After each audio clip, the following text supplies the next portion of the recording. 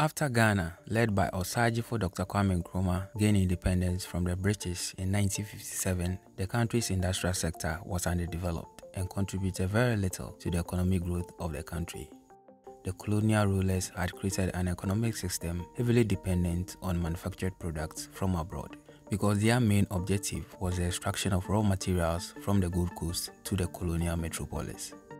Local roads and railway lines only targeted rich resource regions. Dr. Kwame Nkrumah set out to create a sustainable and independent economy. His main objective was to extensively reduce the dependency on imported goods, transform the industrial structure by creating more manufacturing industries that will satisfy the basic needs of Ghanaians, create jobs, and break the vicious cycle of poverty. The Nkrumah-led government focused on the development of large-scale manufacturing industries owned and managed by the state. Ghana began a number of state industries that will produce goods ranging from cement, steel, roofing sheet, glass, jute, matches, sugar, pepper, flour, tomatoes, beef, shoes, and many more. In today's video, we take a look at the state of some of these factories. If you haven't subscribed to the channel yet, click on the subscribe button, like, share, and leave your comments below.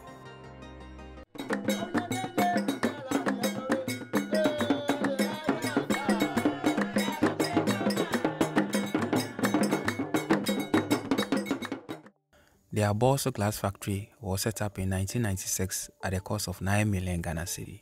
The company was situated in Abosso, a town near Takwa in the western region of Ghana that was also known for its gold and manganese deposits.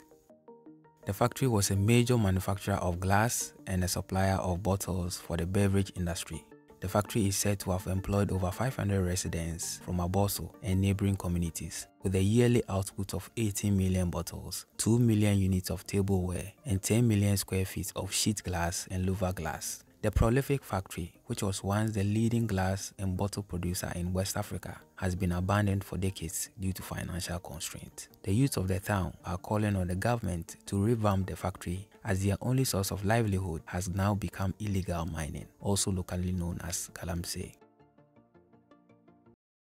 The Bonsa Tire factory was established in 1963 under the Import Substitution Industrial Strategy. The factory, which is located at Bonsaso in the western region of Ghana, was to produce vehicle tires for the local automobile assembling industry and the mines. The factory was strategically placed in Bonsaso due to its vast rubber plantation stretching from the western region to the central region. The factory, which had a rated production capacity of 1,500 tires per day and about 420,000 tires per annum, has been defunct for decades.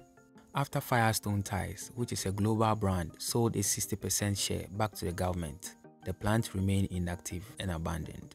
Report from 2012 by the Ghana Rubber Estates Limited suggests that Ghana exports about 40,000 tons, which is 95% of its rubber production. Ghana was once a major manufacturer of matches. Ghana was producing matches for several African countries including Togo, Liberia, Niger, Nigeria, Mauritania, Benin, and other countries, bringing in large income of foreign exchange. The company was established in Achimkede in the eastern region under the name Ghana Match Factory Corporation. It produced 1,440 boxes of matches daily. The company was strategically placed in Kede to exploit the timber resources in that area and create employment for its residents. Today, the factory is in total shambles and has completely deteriorated. It has been left dormant for years.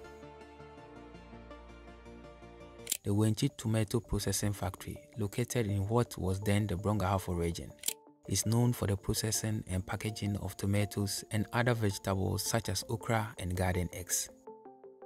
The factory was established in the 1960s under the Nkrumah regime. It was estimated to have employed over 1,000 people and also served as a ready market for the tomato farmers, which encouraged individuals in the community to enter into agriculture. Sadly, the factory has been inactive for decades. It was a huge blow to farmers and the workers whose livelihood depended on it. A region once noted for its mass production of canned tomatoes was brought down to its knees. Between the years 2000 and 2007, the factory would reopen again, but would later shut down due to an unreliable supply of the right tomato breed for processing. After Nkrumah's government was toppled down, most of the factories constructed in his time suffered the same fate. Factories like the Bolgatanga Meat Factory, the Palugu Tomato Factory, the Sulpon Ceramic Factory, the Commander Sugar Factory, the Paper Convention Company, the Cotton Factory in Tamale, the Jute and Shoe Factory in Kumasi, and many others fell. Some argue that the factories were struggling and would have eventually collapsed. Others also blame it on Nkrumah's socialist vision and assert that state-owned industries are not sustainable. Yet the fact still remains the same, that today, our markets are flooded with the same foreign imported goods we once manufactured and exported. Why is it far-fetched to revive these factories? If you enjoyed this video, click on the subscribe button, like, share, and leave your comments below. Thank you.